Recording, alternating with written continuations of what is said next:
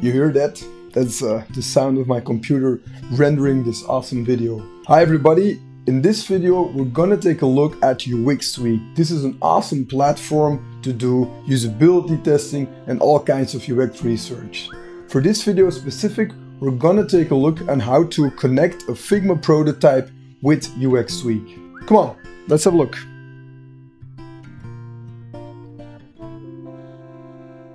Alright, so let's have a look at this platform, at this tool. So we're here on the landing page and we're going to go over to the dashboard.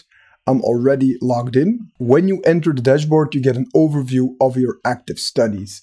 On the left, you can also see all the tests or kind of studies that you want to do. So for this video, we're going to test a Figma prototype. So we're going to jump over to Figma over here and we're going to grab our prototype. I've set up a really basic prototype for this video. As you can see, I already made the prototype inside of Figma. I'm going to jump into the presenting view and I'm going to click on share prototype. Make sure this is set to anyone with link. Copy the link and then we go back to UXtweak. On the left, we're going to click on prototype testing. We're going to import a new prototype and then over here you can set everything up. So we're going to give it a name, pp website usability test. We put it in English and it's created by me on this date. So you also have a couple of options. You can set the identification of a respondent, which is quite cool. You can also add a password protection to your study if you're doing a private,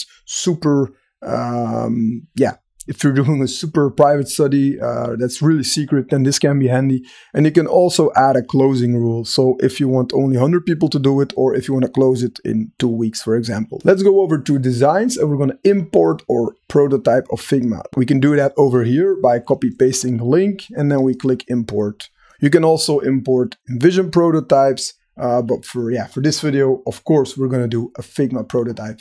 I will allow the access. And then we have to wait for everything to import and sync. Et voila, our prototype is inside of UXtweak. If you do some updates in your Figma prototype, you can synchronize it afterwards by clicking on synchronize. As you can see over here, now the designs are linked with Figma. You can also unlink them, but I would not recommend you to do that. So we can have a preview of every screen. And then we can see what happens. So here we see one active hotspot that is added within Figma, but you can also create your own hotspots within UXtweak. This can also be quite handy. For example, let us make some ourselves within UXtweak. And now I said, like, if you click on this hotspot, you go to another screen. But for the sake of this video, let's remove this and let's keep everything within Figma. All right, let's add some tasks. So what do we want to do with this test? So please subscribe to the newsletter, which is a simple match. And we want them to start on the first design and we want them to end on the third one. And then we're going to add another task. Please go to the contact page and we want them to start on the third screen and we want them to end on the last screen. So that's it. Over here you can also add a couple of options. Let's also go over to the messages. So here you can set a custom welcome message and you can do something with the instructions, but UXtweak already filled this in, which is quite cool, so you don't have to think about this, and the copy that they added is also very good. We can also add a questionnaire, so we can add a couple of questions, and there are 3 types of questions that you can add. We're gonna include a screening question. This is really interesting because maybe you only want people that take part in your study that are really relevant to your study. So for example, my question is, do you want to hire a company to build a website for you? So these are like relevant people, they are part of the target group of the PandaPanda website.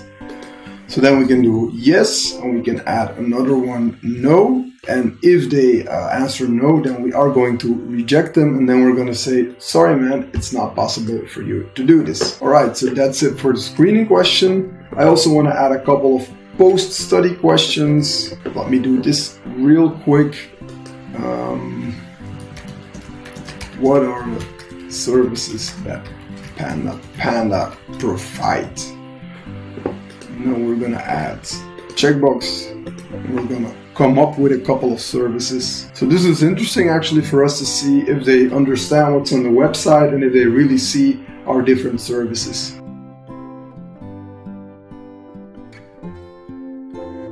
Alright, and I'm gonna add another question that says, what is the tagline of the website?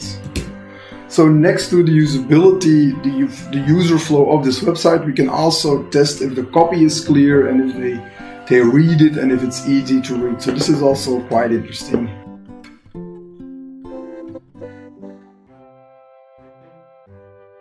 Alright, so I added a couple of questions. Let's go over to branding. Here you can add some colors that is part of your branding. You can also add a logo of your company.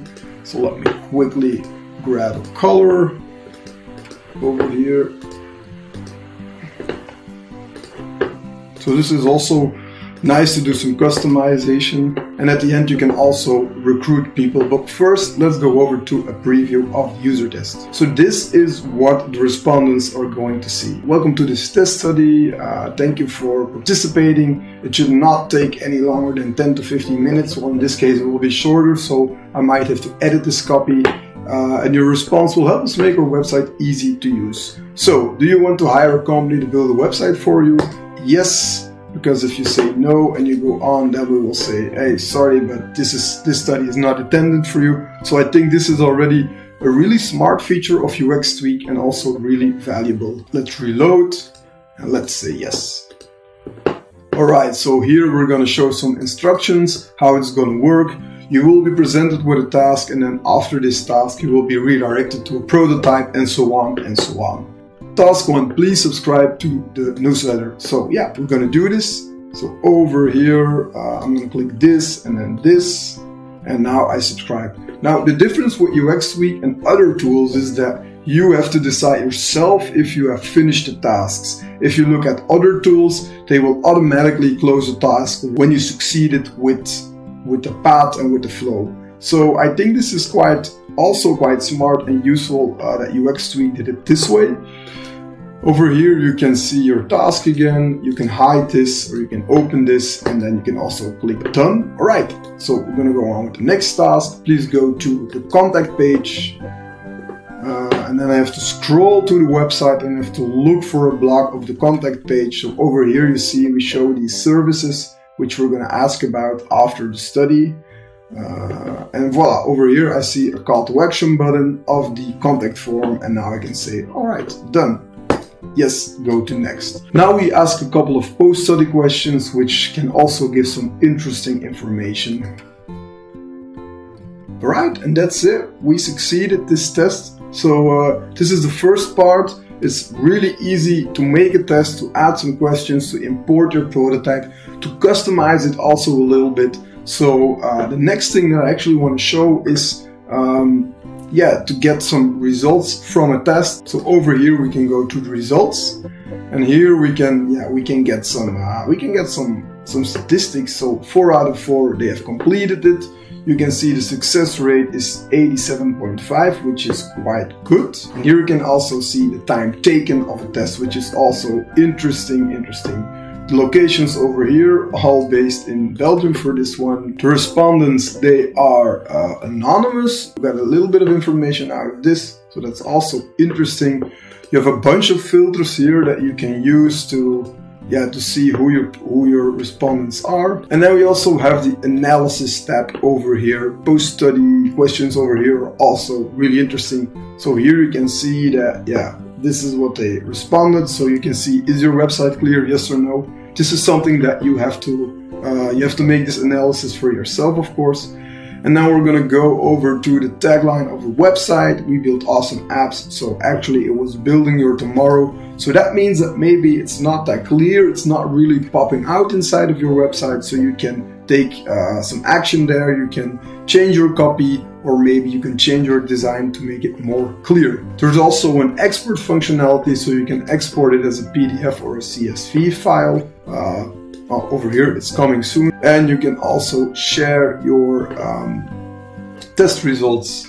Yeah, a bunch of information over here, which is also really interesting. So yeah, the second task was really easy, but the first task apparently was not that easy for everybody. We can also look at the tasks and see how good they did this, how good they followed this. So this is also interesting. How lost are your users? So over here you also have some information about the lostness. So as you can see, you can collect a lot of interesting insights and analysis and statistics about prototype tests with UXtweak. This was a really basic setup, but it already showed quite some value. If you're working with the UXtweak platform and you have some questions, you can go over here to the bottom right and you can just ask some questions and they will answer you really quickly. If you need some participants for your test, you can also recruit people by setting up a user panel. This is something that UXtweak also made possible. So if you don't have any people that you can send it to, then you can just you can actually get some user from UXtweak. You have to pay for that, but it's also a really valuable feature that they provide.